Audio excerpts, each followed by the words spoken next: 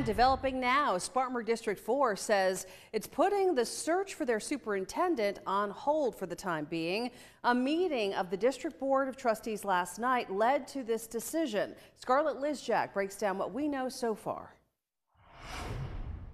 Cherokee County School District Superintendent Dr. Dana Fall told us on Monday that he had accepted the superintendent job for Spartanburg District 4. Monday evening, Spartanburg District 4 held a special meeting where the public could attend. The Woodruff Times live streamed the meeting on their Facebook page. I know you have a lot of things you'd like to say to us, and we want to hear what you've got to say. You voted for us, you got that right. So what we're going to do is, a lot of people here, but we're going to try our best to get all the views that we can from you guys. During the meeting, members of the public, teachers, and parents had a chance to share their thoughts.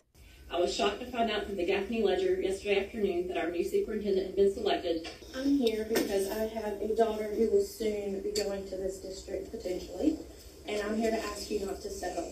According to the video, the district took a vote on what to do that night. Please just vote with your heart.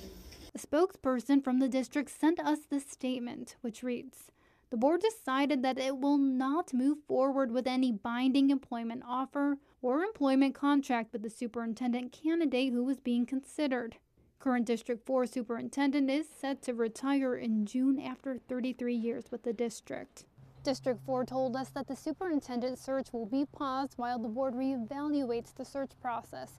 In Spartanburg County, Scarlett Lizjak, 7 News.